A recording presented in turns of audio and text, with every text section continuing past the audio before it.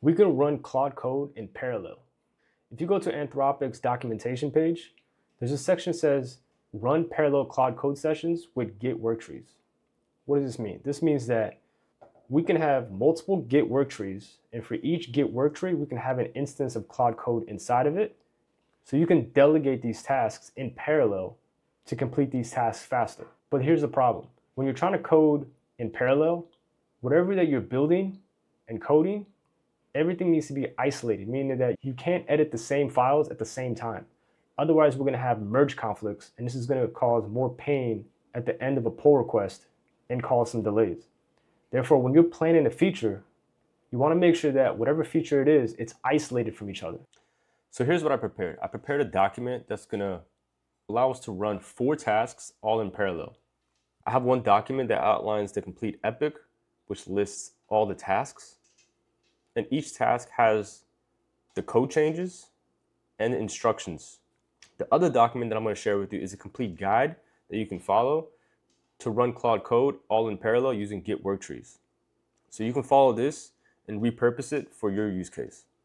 But here's the problem. We're going to do this in the most laziest way and the most insufficient way. Because in this example, we're just learning and we're just trying to understand how Git Worktrees work and how we can run Claude all in parallel.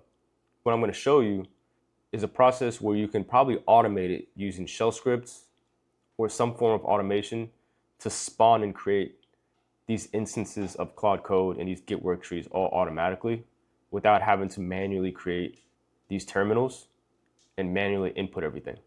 But for this example, we're just going to do it manually.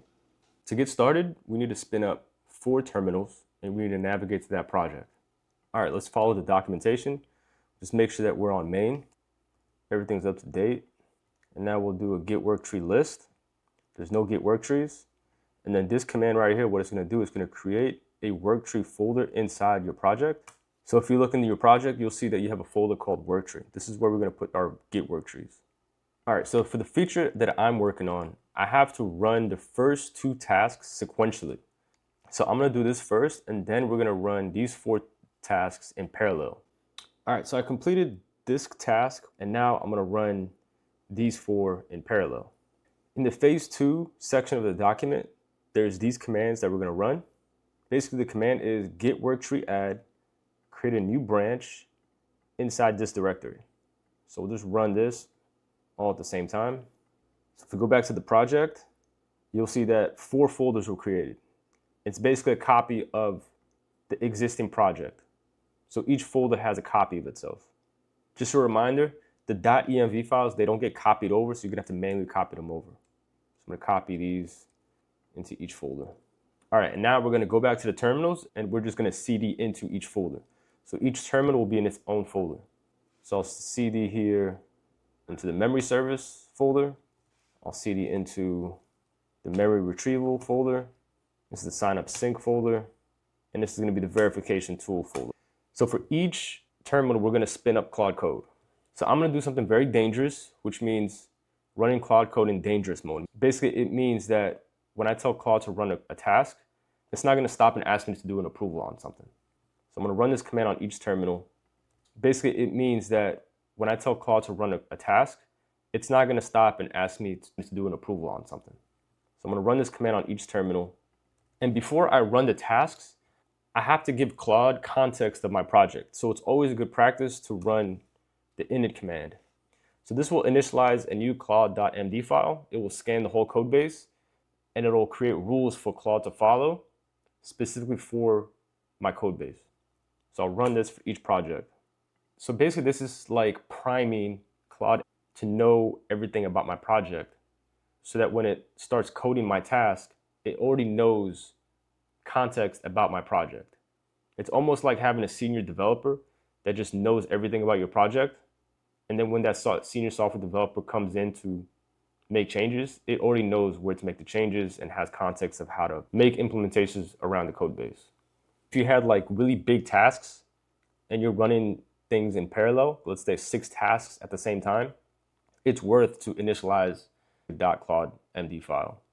But you pretty much get the gist of it. You first plan the code changes and what feature you want to deliver. You break everything down into tasks.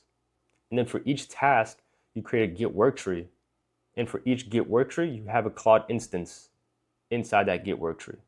And once you have everything set up, that's when you just feed the prompt and the task to Claude inside that Git work tree, and it'll start executing the task for you. This is a great example of delegating tasks to AI. But at the end of the day, we still have to review everything. Can't just blindly just let AI approve code that could be malicious or incorrect or use some form of bad practices. All right, the next step is to copy the prompt and the task for each Git work tree. So we're going to supply the prompt for task 3 for the memory service Git work tree, and I'm going to get the task, which includes the code implementation. And I'm going to do this for the rest of the other tasks for each Claude. All right, so I supplied the prompt and the task for each Claude instance. So I'm just going to run that, and we'll just let Claude make the code changes. All right, so Claude has completed all the tasks. And at the end of each task completion, I like to tell Claude to create a summary of the code changes. Now the next step is for me to review everything, make sure everything works. I'm going to merge everything into one branch and test the integration, because all these different features require to be merged together in order for me to test the full integration. And that's pretty much it. You guys get the idea of how this works. We create Git Worktrees. We create a Claude instance in each Git Worktree inside a separate terminal.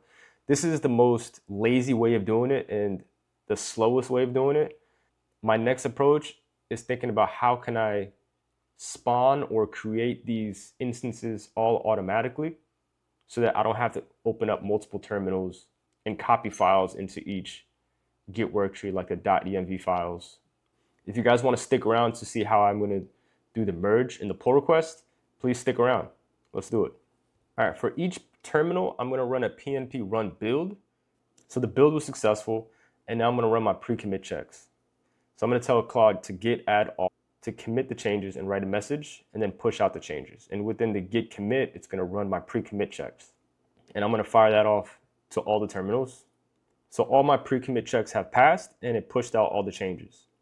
So now let's go to GitHub and just review the pull requests.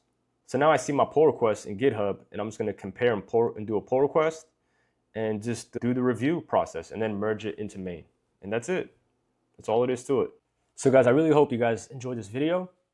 Please don't forget to hit the like button, subscribe for more videos. And if you guys have any questions, just leave it in the comment section and I'll get back to you. I'll catch you guys later.